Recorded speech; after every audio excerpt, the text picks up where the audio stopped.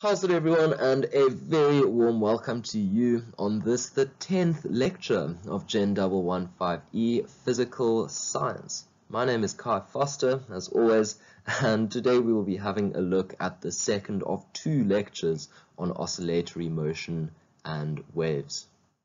So what can we expect in today's lecture? Well, let's have a look. So starting off, we're going to be looking at the Doppler effect. Now this is basically an application of sound waves, and you'll see in a little bit how frequencies and all of that are altered based on relative motion between an observer and a source. We're then going to look at ultrasound. Again, that is going to be another application of sound waves before having a look at electromagnetic waves. So these, as you'll soon find out, are very different to sound waves, and we're going to finish off then by looking at radiation, which is also going to be an extension of electromagnetic waves. So without wasting any more time, let's get right into it and have a look at the Doppler effect. So before we start getting into the nitty-gritty bits of the Doppler effect, basically the best example of the Doppler effect is if you're standing on the side of the road, a motorbike drives past you and makes that meow sort of sound. Now that is an exact example of what the Doppler effect sounds like, or basically what we would observe when the Doppler effect is taking place. So basically the reason we hear this change in the sound is due to a change in the observed frequency of the sound waves, and this is basically due to relative motion which is occurring between the source, so where the sound is coming from, and the observer, so whoever is hearing the sound. So the Doppler shift is basically the application of the Doppler effect taking place, and basically what the Doppler shift is the actual change in frequency due to the relative motion between the source, so where the sound's coming from, and the observer, whoever is listening to the sound. So as the source of the sound moves towards you, so there we have the relative motion, the frequency will basically be appearing to be higher, and as a result this is going to make the pitch higher, and the wavelengths will as a result then be shorter. So this can happen to any wave type, but it's more pronounced with sound waves since the speed of sound is finite compared to the speed of light. We'll also find out in a few slides' time that the Doppler effect can also be used to observe the movement of galaxies far, far away from us. So having a look at this diagram below, we can get a better understanding of the Doppler effect. So over here we have the car, which is basically the source of the sound, and we're assuming that all of the sound is coming from that tiny little blue point in the middle over there. I'll just go over it again to make that clear. And as we know, sound will basically travel radially outwards, so equally out in all directions. And in this case, since there is no movement, or relative movement between the observer and the source, each of these sound waves, or the disturbances in the air, as we already know now, sound waves are basically just areas of higher and lower pressure propagating outwards. We know that the sound is going to be distributed out evenly in those spherical sort of shapes over there, as we can see. So those little spheres around the car, those are representing the sound waves traveling. And here we see if the source is stationary, so if it's not moving, then all of the spheres representing the air compressions in the sound will be consistent, and the stationary observers on either side observe the same wavelength and frequency exactly as it was emitted by the source. Now in the next few slides we're going to be having a look at what happens if there is movement between the observer and the source, so this relative motion as I spoke about. So on the slide we see now the car is moving. So again, these little blue dots over here, which I'm just going over, those represent the point of emission of the sound, so the point that the sound is basically coming from. And in this case over here, the car is basically going to be moving forward, and numbers 1 to 5, so each of those points represent a different moment in time where the car is basically emitting that sound radially outwards, as we can see over there. So now we see, okay, the car is moving from left to right, away from person X and towards person Y, and this basically means now we have relative motion between the source and the observer. So the source, of course, being the car, and the observers being person X and Y. So as the car moves along, it is still basically emitting sound as time goes on, but that point of emission, so that point where the sound is coming from, is moving as well. And this will basically cause air compressions on the right hand side. So over here, this region right there, basically these air compressions are going to be closer together, causing the wavelength to be shorter and therefore the pitch to be higher. And that's basically because as the points of emission moves forwards, it's releasing another points of emission, and they're going to be closer together compared to on the left-hand side, which I'll circle in red. So over here, we see that as the sound is emitted, then the source or the point of emission, so the source of the sound, is going to be basically moving forwards and away from the previous points of emission. So as a result, we see that the distance between the compressions is bigger. This will create a longer wavelength, and as a result, the pitch will be lower, the frequency as well, the observed frequency at least. So in the last point here, the shorter wavelengths on the approaching side of the source explain why the observed frequency and pitch will be higher as the source approaches and lower as it moves away. So important to remember, if you have something moving towards you, then the observed frequency will be higher, so it sounds as if it's higher than it actually is. And if you've got a sound moving away from you, then the sound is going to, or the pitch will appear lower than what it actually is. Okay, and we've got the last case over here, where basically the car in the middle will remain stationary, but we have the observers moving. So we've got a stationary source, and we've got movement of the observer. So we've got person Y running towards the car, and we've got person X running away from the car. So when this happens, basically person Y, the observer moving towards the source, will receive the sound waves at a higher frequency, and therefore it will sound as if the pitch is higher. On the other hand, the person moving away from the sound will receive the sound waves at a lower frequency and a longer wavelength, and as a result the pitch will be a little bit lower. So basically between this slide and the previous one, there really isn't a significant difference. There's still relative motion between the source and the observer, and it's the relative motion that we're really interested in. It doesn't necessarily matter whether the source or the observer is moving. So having a look at some applications of the Doppler effect. So it's a really useful phenomenon, because whenever there's relative motion between two objects, or specifically an observer and a source, then we can use the Doppler effect to help us understand things or calculate things like velocity, for example. So one example of this is basically when we are measuring the flow of blood through an artery or a vein. It is possible to do an ultrasound through that vein and basically reflect the ultrasound off the blood back to the receiver, and then you can calculate the velocity of the blood traveling through that vein. Then another interesting application is basically determining the movement of galaxies. So in this case over here, we have our observer. We can just draw a little man. Cool, so we can assume that is our person on Earth looking at the galaxies through a telescope. So basically the velocity and movement of the galaxies can be determined. So for example, if we have a galaxy over here where I'm drawing this blue dot, we see, okay, great, it's moving towards the observer. So what happens when there's relative motion towards the observer? Then basically the observed frequency will become higher. So if the observed frequency is higher, then basically it's going to shift towards a shorter wavelength. And as we can see on this diagram over here, the shorter wavelengths and higher frequencies correspond to blue light. So basically what this means is if the color of the galaxy is shifting more towards the blue side of the spectrum, then we know it's moving towards us.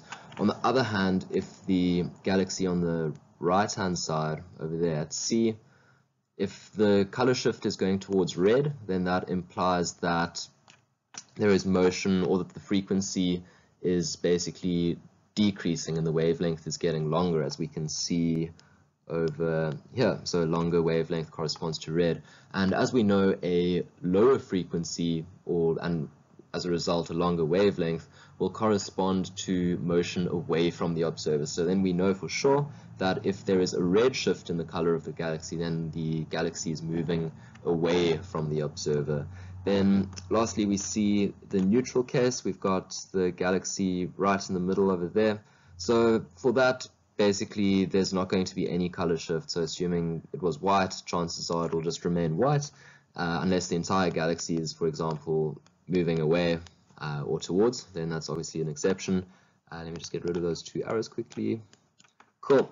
So yeah, essentially if we have the galaxy in the middle, that is just going to remain at white, as we see over there, the rest frame, and that would basically be used as a reference point to points A moving towards and points C moving away from the observer. So having a quick look at the equation for the Doppler effect, we see that f obs, which is the frequency of the observer, or the observed frequency, is equal to the frequency of the source, fs, and then we're going to multiply that by the velocity of sound, or the speed of sound, which is usually around 340 meters per second, and we're going to divide that by the speed of sound in that medium, plus minus the speed of the source. So that will basically be the relative velocity between the source and the observer. So you'll see there that there's a plus and a minus as well. So in the event that the source is moving towards the observer, then the sign in the denominator will be negative. If the source is moving away from the observer, or the relative distance between them is increasing, then the sign is going to be positive. So that's quite an important rule to remember at the bottom there. Movement towards, then the sign will be negative. Movement away, then the sign will be positive. So as always, here is a worked example that we can quickly go through just to help solidify our understanding and learn how to use the equations properly. So suppose that a train has a 150 hertz horn and it is moving at 35 meters per second on a still day where the speed of sound is 340 meters per second. So what frequencies are observed by a stationary person at the side of the tracks as the train approaches and after it passes? So writing down everything that we know that the frequency of the source is going to be 150 hertz. We know that the speed of the source, speed of the train, is 35 meters per second. And we know that the speed of sound on this day is going to be 340 meters per second.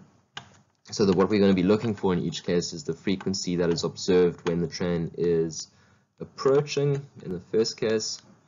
So just writing that down quickly. And then again when it is receding, and we'll do that on the following slide. So while the train is approaching, we can quickly write down our equation for observed frequency. So since the relative motion means that the two objects, or the source and the observer, are coming closer together, then that basically means that in the denominator we will have a negative sign, like that.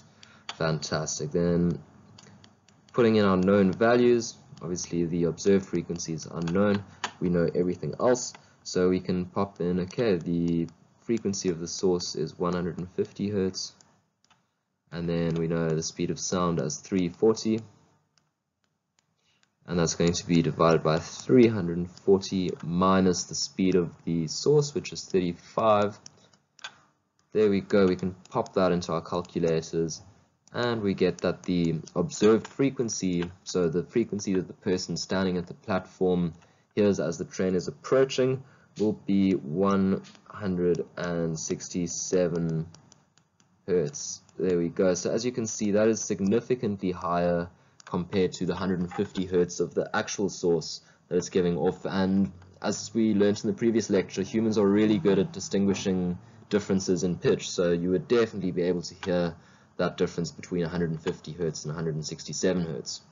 So we then have the second part of the problem where the train is receding or moving away from the observer again. So we know if the relative motion means the distance is increasing between the observer and the source, then the sign in the denominator is going to be positive. So an increase in distance between the source and the observer means a positive sign in the denominator, like that.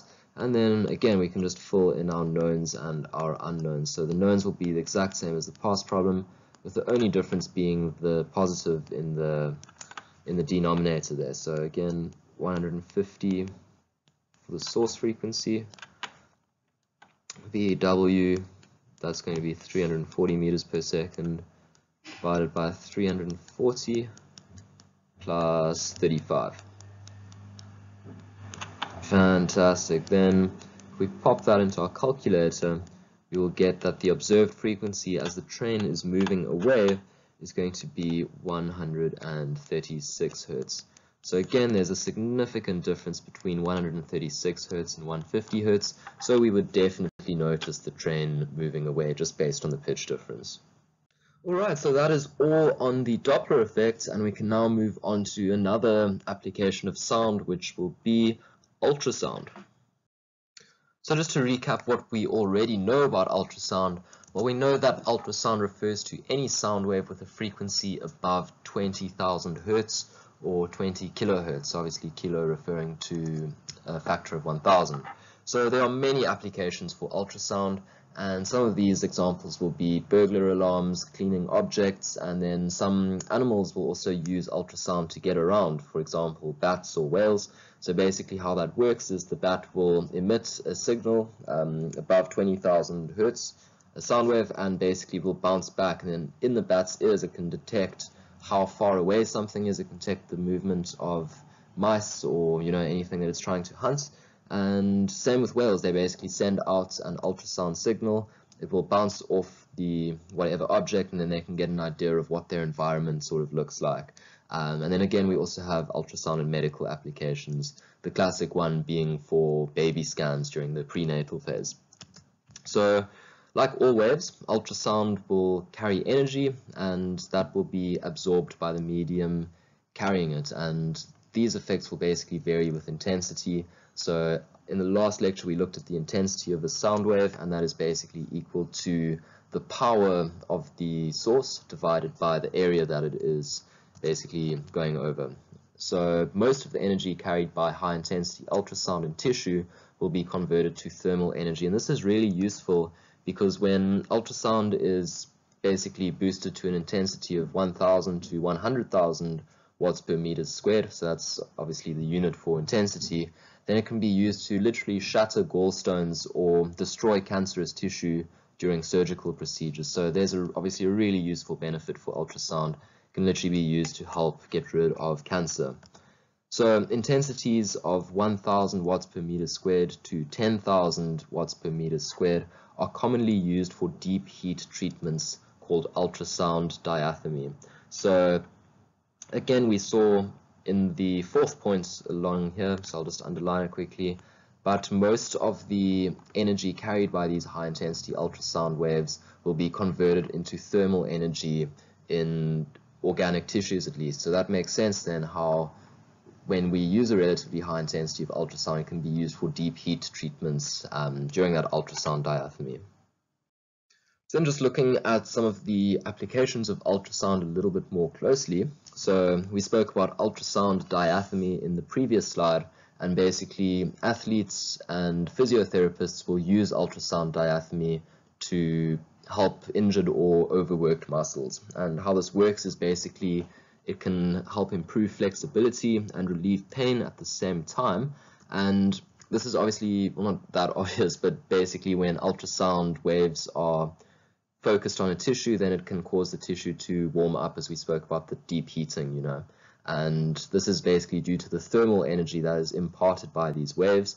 And if you're a physiotherapist using this treatment on a patient, then you need to obviously be quite skilled to avoid something called bone burns and other tissue damage. And this is caused by overheating, and the overheating, as I just said, is due to the higher levels of thermal energy that will be present because of the ultrasound wave intensities. And sometimes this can be made worse by the reflection and focusing of the ultrasound by joint and bone tissue. So then lastly, we know that ultrasound can also be used for imaging. When you hear the word ultrasound, usually the first thing that pops into your mind is the classic case of the mother having a baby scan in the prenatal phase of the child's development. So basically before the child is born, they can do an ultrasound to make sure that everything is fine, make sure that the child is developing properly, and also to look out for any abnormalities that may be arising early on. So obviously the earlier you find something, the easier it is to be able to treat it. So having a look at how ultrasound imaging works, how does that piece of apparatus that the doctor puts over the mother's stomach, how is it actually being able to put together that picture of what's going on under the under the skin layers. So basically, ultrasonic waves, which as we know by now are waves above 20 kilohertz, are emitted from a piezoelectric transducer. And basically what this is a special type of crystal or semiconductor which exhibits the piezoelectric effect. So what this is basically when the expansion and contraction of a substance occurs, then a voltage can be applied across it, and this can cause vibration of the crystal. So these high vibrations caused by the vibration of the crystal are then transmitted as sound waves into any tissue in contact with that transducer. So the crystal that produces this ultrasonic wave will basically act as a transmitter, so it's sending the wave out, and it also acts as a receiver, so it's basically sending out and it's receiving these signals back, basically the signals that are reflected off the tissue.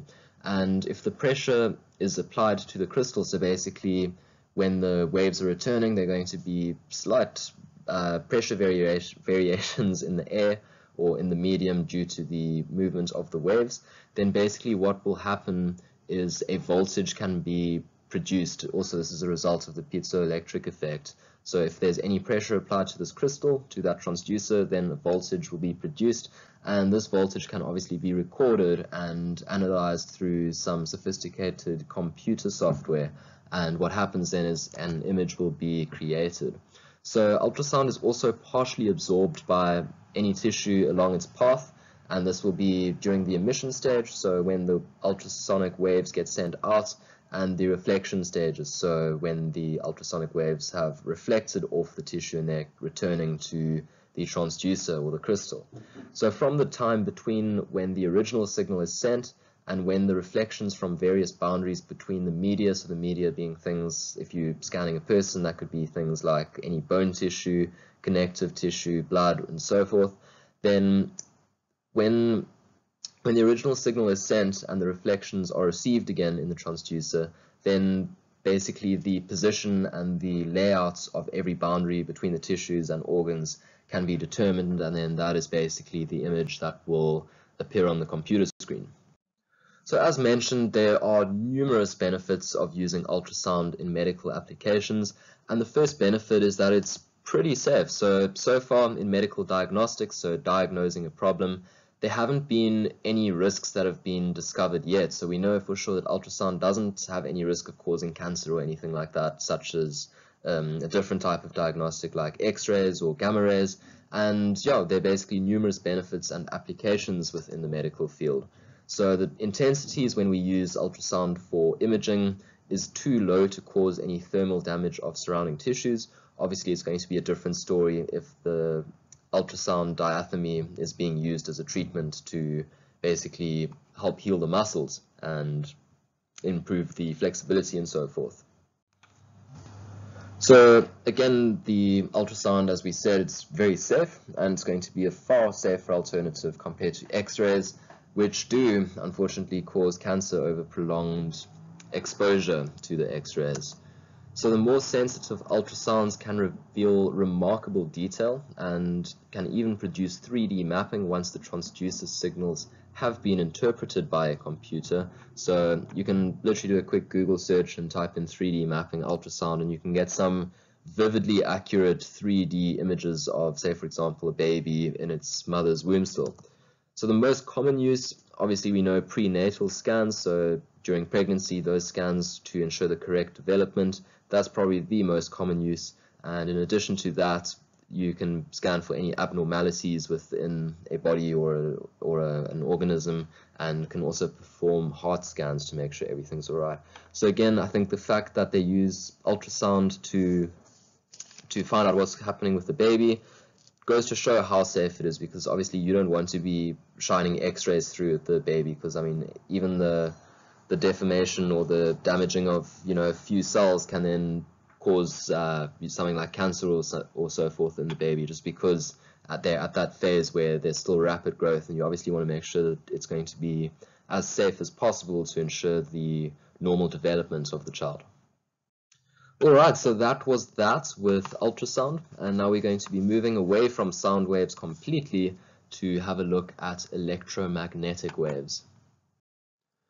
So just a heads up, electromagnetic waves are significantly different to the waves that we've dealt with so far, such as sound waves, waves that occur in the ocean, and so forth.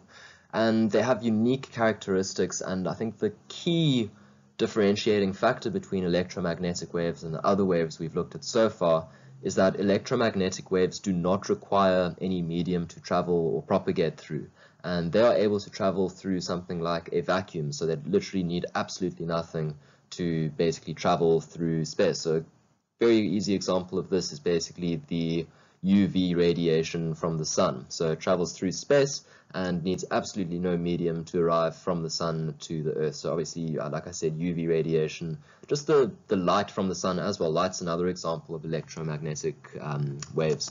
So when a current, so this is basically looking at how electromagnetic waves come about. It's based on this principle over here, which when a current travels through a wire, so just an electrically conducting wire. Sorry, I do apologize about the motorbike that just drove past there.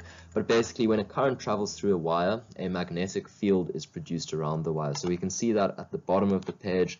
I'll just circle that in red quickly. So we've got a current traveling through this wire over here. And what happens then is we will get a magnetic field, and that will be basically these hoops over here. The magnetic field will be traveling around the wire in that orientation. So this is, like I said, the basis from which electromagnetic waves were discovered, the phenomenon through which electric field lines and magnetic field lines coexist. So also when there is a change in magnetic fields, this will produce a change in the current due to a change in the electromotive force. So this might be ringing some bells for you from matric.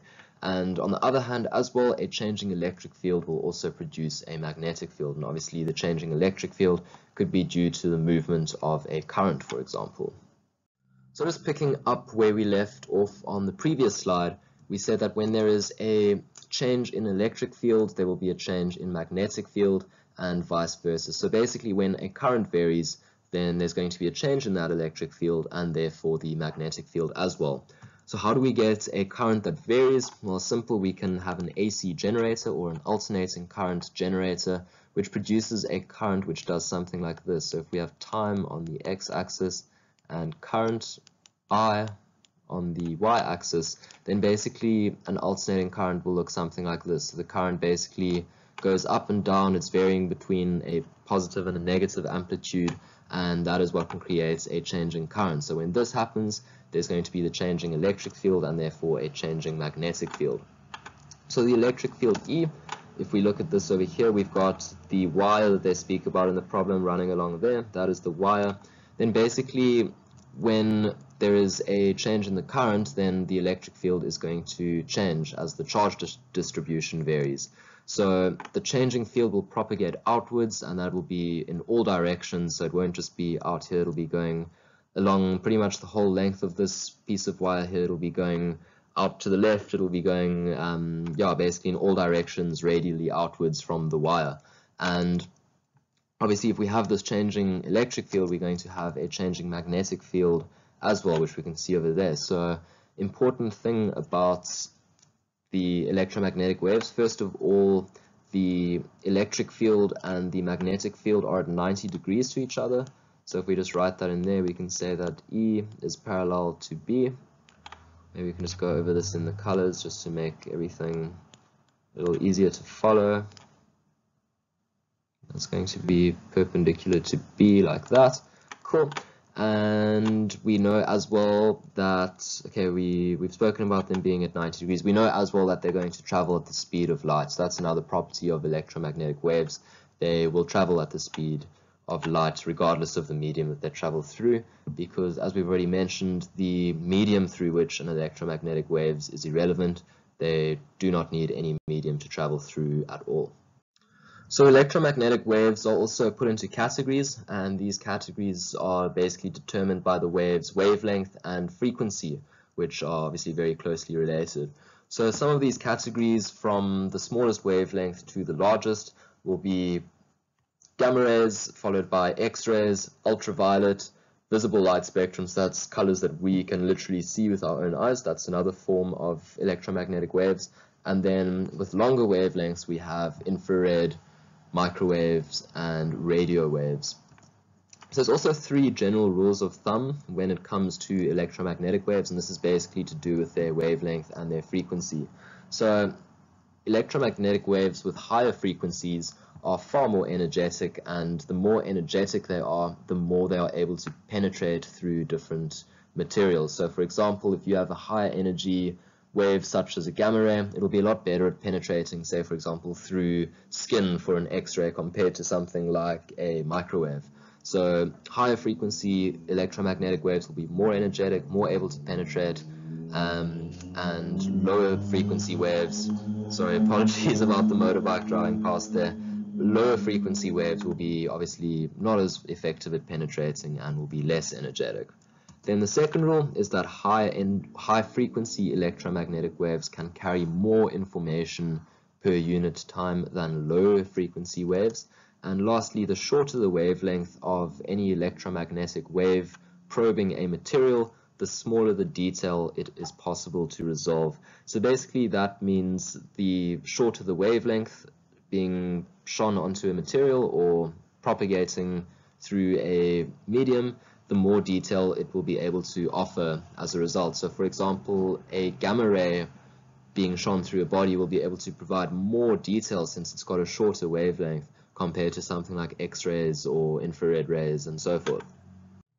So over here we just have a diagram of how electromagnetic waves move, how they propagate. So first of all, we have the direction of propagation over here. So this is the direction that the wave is going to be moving in. So in this problem here, we might have, say, a wire like that with a current running through it. Just say current's going in that direction, and that will result in an electric field which will be traveling radially outwards from the wire through which the current is running. So as I said in the previous slide, we can see that the electric field E is going to be perpendicular to the magnetic field B, like that. So that's very important to remember.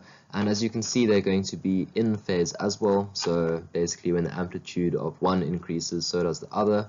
And when the amplitude decreases, then so too does the other as well. And that's all perfectly in phase, meaning they basically have crests and troughs at the exact same point. So as always, wavelength is going to be the distance between 2 identical points on the wave as it propagates outwards. And based on what was said in the previous slide, we know that the electric field is going to be moving up and down like that, and the magnetic wave is going to be traveling from left to right or into and out of the page, depending on how you're looking at it. Okay, then just to reiterate a few key characteristics of electromagnetic waves. So first of all, we know that electromagnetic waves propagate at the speed of light, and they do not require any medium to travel through, unlike most other waves which will require some sort of medium to transfer that energy via the disturbances. So we also know that the electromagnetic waves will propagate outwards from a source, radially outwards, so going outwards in like that sort of circular shape as we've seen, and that will sometimes form complex radiation patterns. Then lastly, electromagnetic waves will carry energy away from their source, similar to a sound wave carrying energy away from a standing wave on a guitar string. So unlike something like, say, our ears, for example, which can receive sound waves, an antenna for receiving electromagnetic waves will need to basically produce a certain frequency, and it will need to resonate at that frequency in order to attract the incoming electromagnetic waves to it. So that obviously works in reverse to how it works for something like a sound wave. And yeah, basically to reiterate, the receiver antenna needs to also be resonating at some certain frequency to receive the waves.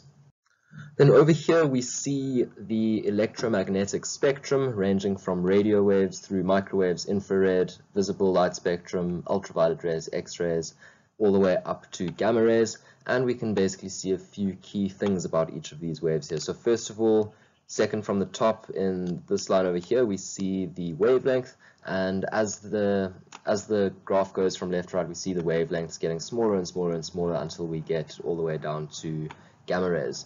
We then also given the magnitudes of the wavelengths and basically an approximate scale of how big it is. So how big can we perceive these waves to actually be? So we start off with radio waves, which are comparable in size to buildings, supposedly. Then we get to microwaves, which are usually in the range of centimeters, and that's comparable to a butterfly.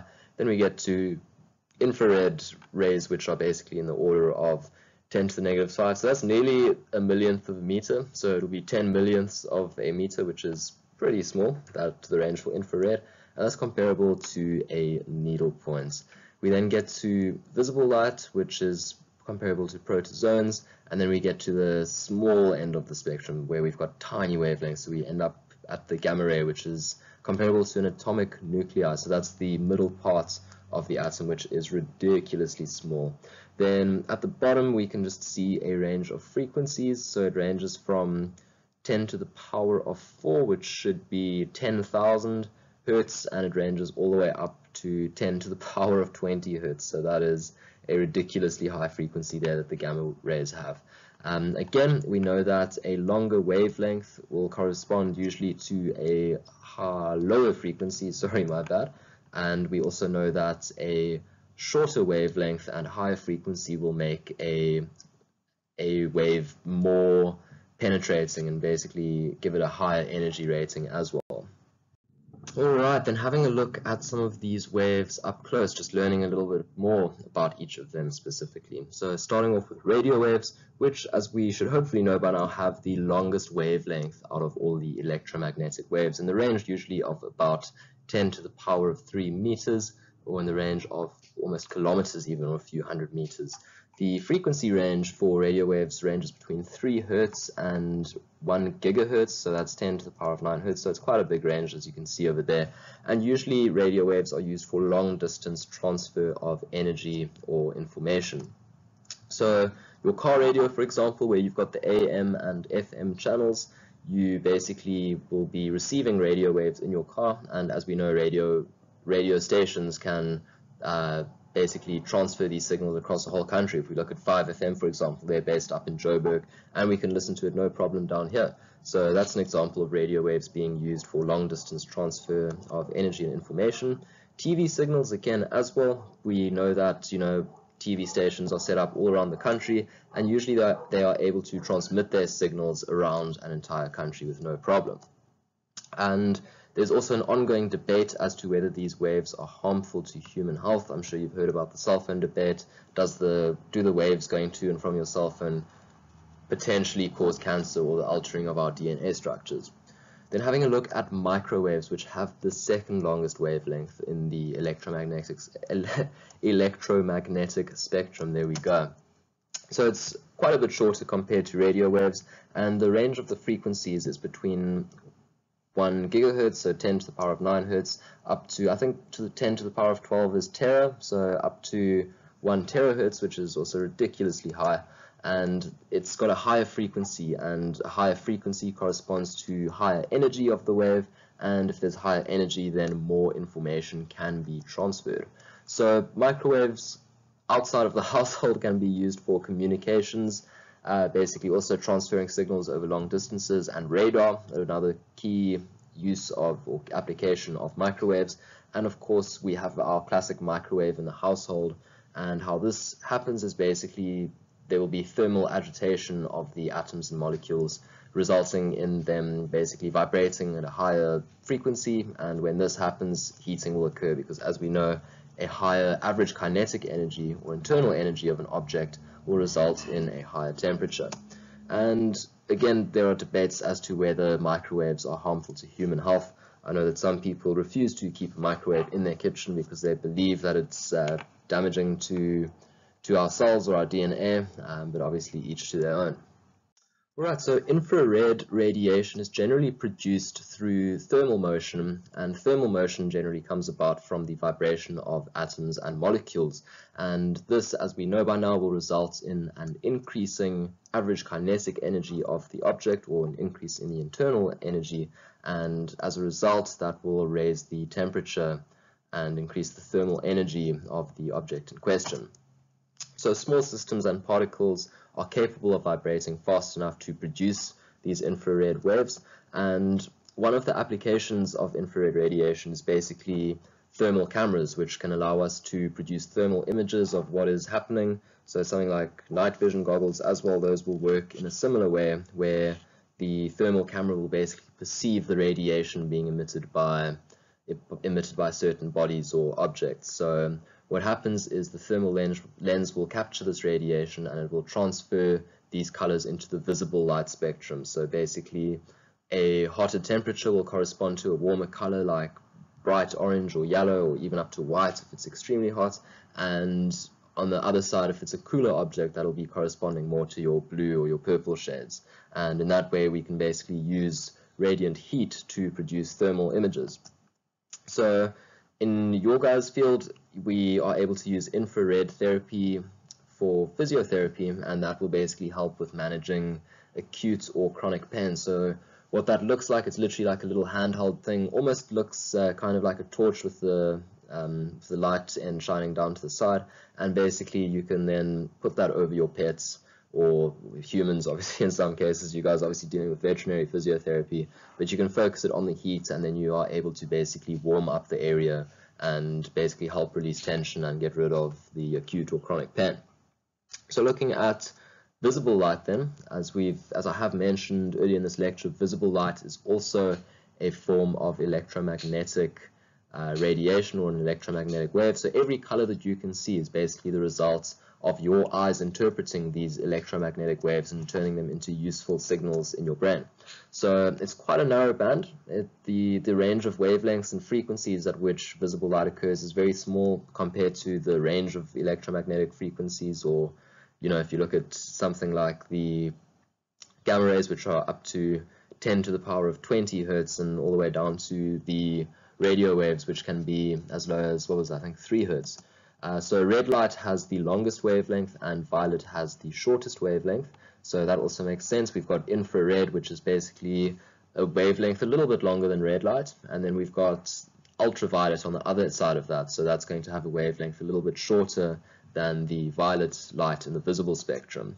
So visible light is basically produced by the vibrations and rotations of atoms and molecules, as well as by electronic transitions within atoms and molecules. And over there we can see the visible light spectrum. So it goes from red all the way through to violet, and basically this is the same as the colors of the rainbow. So if you have white light shining through a prism, then we will have the full spectrum of colors basically being produced. It's like the Pink Floyd album cover. That's probably the best analogy that I can think of off the top of my head. And then again, you'll see over here on this end of the spectrum, infrared is going to be a little bit longer wavelength than the red light, and on the other side we see that ultraviolet is going to have a slightly shorter wavelength than the violet visible light. So obviously going from left to right on that diagram, we know that the further across we go, the shorter the wavelength is going to become, and the shorter the wavelength, generally the higher the frequency will be as well, and that means that the waves are capable of carrying and transferring more energy. So moving on to look at ultraviolet radiation. So ultraviolet, or UV for short, is actually split up into 3 different types, and these are UVA, UVB, and UVC. And basically the way these are categorized is based on their wavelength. So you can see there, UVA will have the longer wavelength and therefore a lower energy associated with it, and UVC will have a shorter wavelength and therefore higher energy associated with it. So 99% of the solar UV radiation reaching the Earth's surface is UVA. So again, we can look there, we see that's the longest wavelength. So of those 3, it is the least harmful. So that's probably good news for us, because B and C are mostly absorbed by the ozone layer. So then each of these types of UV radiation have different applications. So first of all, we see UVA is necessary for vitamin D production. As we know, if we are in the sun for enough time, then we will have generally healthy vitamin D levels. And one thing that actually came to light through the whole coronavirus crisis is that, one, having high levels of vitamin D was more likely to keep you healthy from the virus, And I think that goes to show how often, you know, we're almost too scared of the sun these days. We're too scared of getting something like skin cancer, when it's actually very, very important to get sun exposure. On that note as well, I mean, speaking from personal experience, if I spend time out in the sun, obviously not to the point where I'm like burnt to a crisp, but if you spend time in the sun, you naturally feel elevated, more energetic, and just generally happier. You know, I think this is as a direct result of the vitamin D production and slight UV exposure. UVB can excite DNA molecules, so basically gets them to vibrate higher and higher, and obviously that will increase thermal energy, and this can result in mutations and cancers. So that's the problematic part of the sun. You know, if we get too much UVB, we can end up getting skin cancer way down the line. UV can also be used for sterilization of items, so often in hospitals to get rid of microorganisms and all of that. And excessive exposure can cause adverse effects such as cataracts or pannus. Pannus is basically extra growth in the joints. I'm sure if you haven't learned about that yet in one of your physio courses, then you will sometime this year or next year. So X-ray radiation, well, that's going to be a far higher frequency and a far shorter wavelength compared to ultraviolet radiation. And because of this higher frequency and shorter wavelength, it is going to be far more penetrative, allowing it to basically travel through different types of objects and medium more efficiently, and it's going to be able to carry extremely high amounts of energy as well. So, as you've probably heard by now, X-rays can have adverse effects on living cells and tissues, and you know, if you're constantly exposed to X-rays in some or other form, chances are you might start developing tumors or cancer or something like that. And we can also use X-rays or to our benefit rather. So based on the fact that it's able to carry high amounts of energy and it is very penetrative and it can have adverse effects on tissue, we can basically come to the conclusion that X-rays can be used to kill cancer cells, which it is absolutely used for from time to time. So mostly, as we know, the classic X-ray is used for diagnostic imaging. So that will obviously be through X-ray photos. You know, if you break a bone, you go get an X-ray done, and then the doctor can basically prescribe a treatment. And CAT scans or CT scans are also another application of X-rays. Alright, then lastly, looking at gamma radiation with a slightly freaky image there on the far right-hand side. So that's basically a gamma ray scan of the body. So we know that gamma rays are the most penetrating type of electromagnetic waves or radiation. They carry the most energy by far. They've got a very high frequency, as we saw it was about in the range of 10 to the power of 20 hertz, which is extremely high. And in addition to that, they've got very short wavelengths, far shorter than X-rays. So one of the places that gamma radiation is emitted is through the nucleus of the atom. And this can be either from natural nuclear decay. So for example, we use this process in something like carbon dating, where we can look at the isotopes within an atom and we can see how much radiation is still being released. And we can then therefore look at the half-life of that atom, so how long it takes for half of the radiation to decay. And based on the amount of radiation that this atom or collection of atoms is releasing, we are able to then tell how old this artifact is actually. Another slightly less fortunate application of gamma radiation is in nuclear processes, in nuclear reactors and weapons. So obviously nuclear processes can be beneficial in the form of nuclear power plants, but we have also seen that something like the atomic bomb is a thing, and that has caused mass destruction throughout the world in the past. So gamma radiation can be used for body scans because obviously gamma rays are extremely penetrating, so you're able to get more accurate imaging almost compared to X-rays even. But at the same time, these gamma rays aren't used as frequently for body scans just because they're extremely harmful. And another application of gamma radiation is basically to kill microorganisms in our food and to irradiate food. So sometimes you might see with black pepper, for example, it'll say on the bottle that it has been irradiated, and that's basically another application of gamma radiation. Okay, then on to the last section for today's lecture. We'll be having a quick look at radiation. Okay, so just having a look at nuclear radioactivity to start off with, which is essentially the source of a lot of radiation that we come across in our everyday lives. So nuclear radioactivity is basically the act of emitting radiation spontaneously. How does this happen? Well, it happens through an unstable atomic nucleus. So the nucleus, of course, being the part of the atom in the middle made up of neutrons and protons. So why does this happen? Well, basically, when an atomic nucleus is in an unstable state, then basically the nucleus will try to give away some of that energy to try and return to a more stable configuration. So again, this is following the natural law of equilibrium, which we have come across so many times already in this course. So radioactive decay is basically the process by which an unstable atomic nucleus loses energy by radiation. So something like uranium, that is a mineral or an element that we are able to mine, and of course there the atomic nuclei will be extremely unstable, hence the radioactivity and radiation being emitted by a material like that.